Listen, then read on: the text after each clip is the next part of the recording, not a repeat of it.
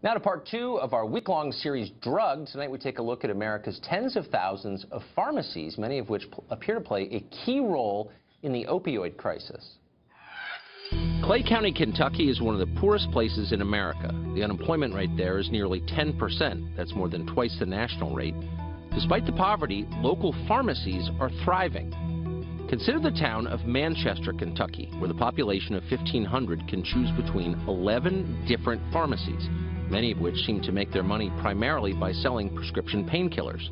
Opioid addiction rates are heavily correlated with availability. In many countries, opioids can only be administered at hospitals or specially licensed pharmacies. In America, by contrast, anyone with a prescription can pick up addictive opioid painkillers at the local drugstore. In poor places like Clay County, it's even easier because Medicaid covers the bill. Easy access to highly addictive drugs at no cost leads to the exact outcome you would expect. Medicaid beneficiaries are twice as likely to have opioid prescriptions as the general population, and they are 3 to 6 times more likely to overdose on them. In Clay County, the consequences have been a disaster.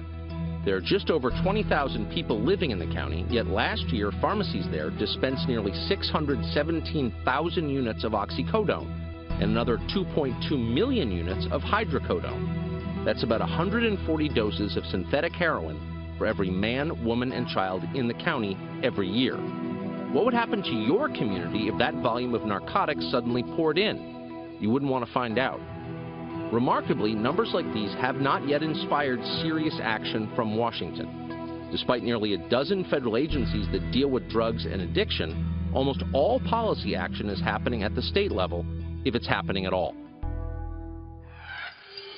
Dr. Andrew Kolodny is co-director of opioid policy research at Brandeis University and is the co-founder of Physicians for Responsible Opioid Prescribing. And he joins us now. Doctor, thanks for coming on. Thanks for having me, and thank you for devoting a week-long series to the opioid addiction epidemic. Well, I don't think the country's ever seen anything like this, and the number of emails we've received in the last 24 hours from middle-class parents whose kids are in jail or have died have really been striking. So what can the federal government do? I know the states are working on solutions, but what can the federal government, the FDA, do about this?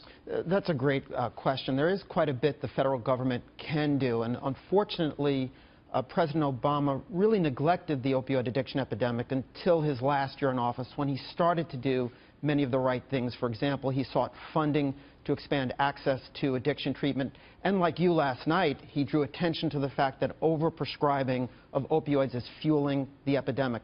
One of the things that he failed to do was to see that his agencies were working in a coordinated manner to address the epidemic. So we had the CDC calling for much more cautious prescribing, yet the FDA under President Obama continued to allow opioid makers to promote aggressive prescribing. And I'm concerned that President Trump's pick for FDA commissioner is going to repeat the same terrible performance we saw under President Obama's FDA commissioners.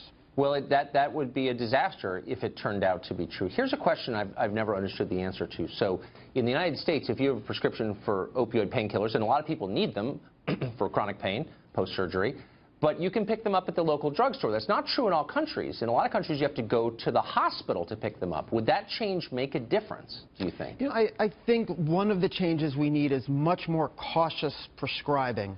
Opioids are essential medicines for end-of-life care. And they also play an important role when used for a couple of days after major surgery or a serious accident. Unfortunately, the bulk of the prescribing in the United States is for common chronic conditions where opioids may not be safe or effective. We have about 12 million Americans on opioids chronically. So many Americans that we're now seeing ads on television for medicines to treat the side effects of being on opioids, like opioid-induced constipation. So what we need is much more cautious prescribing. We want doctors to weigh risks versus benefits better when they prescribe opioids. So really quickly, doctor, that is a change. It wasn't always true in American history that drug companies could advertise directly on television. Do you think that companies that make opioid painkillers, Purdue Pharma, for example, ought to be advertising them directly to patients? Why not to doctors? Well, with opioids, the problem has been the marketing to physicians. You haven't seen many ads on television for narcotics. I think there's been almost a self-imposed moratorium among narcotics manufacturers. The marketing has been toward physicians, and what caused the epidemic that we're dealing with today has been this sharp increase in prescribing, which was the result of a multifaceted campaign underwritten largely by Big Pharma, the maker of OxyContin. And that campaign, what it did was it minimized the risks of opioids, like the risk of addiction, and it exaggerated the benefits of using opioids long term. So the medical community began to hear that we had been allowing patients to suffer needlessly because of an overblown fear of addiction, and that the compassionate way to treat just about any complaint of pain was with an opioid. As we responded to this campaign, as the prescribing went up, it led to a public health catastrophe. I've noticed. That just seems like legal drug dealing to me. Dr. Chladni, thanks a lot for coming on tonight.